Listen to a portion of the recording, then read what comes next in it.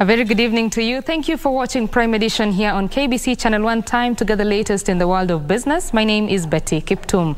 Now, Kenya is losing about 150 billion shillings to counterfeiting annually, which has prompted the government to roll out the intellectual property rights recordation to stem the contraband goods. As Regina Manyara narrates, the value of illicit trade has hit the 1 trillion shillings mark.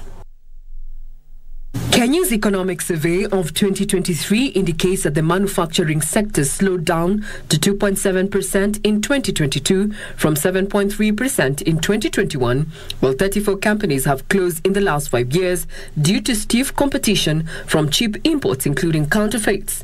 And that has created another problem, because the only place where you can create jobs is industry.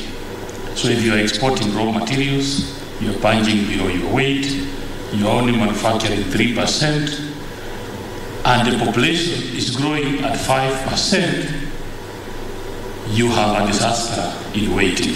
The worst hit sectors are building, mining and construction at 23%, energy, electrical and electronics at 15%, textiles and apparel at 14%, while plastic and rubber and metal and allied sectors each at 9%. Did start a program we are calling the importation declaration of imports, what we are calling the recordation program, where we require the owners of intellectual property right to record with us.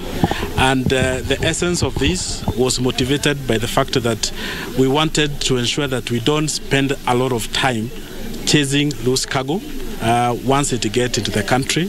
We want to deal with the counterfeiting at the source. Before even those goods are imported to the country, we are able to deal with them at that point in time.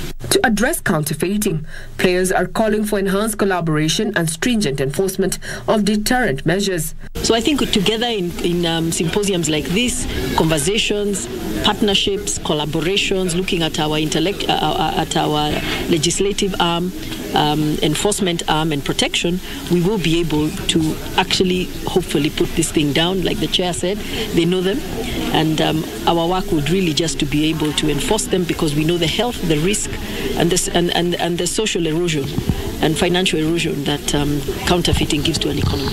So far, counterfeited goods worth 3.4 billion shillings have been seized in the last 5 years. Regina Manyara reporting for Prime Edition.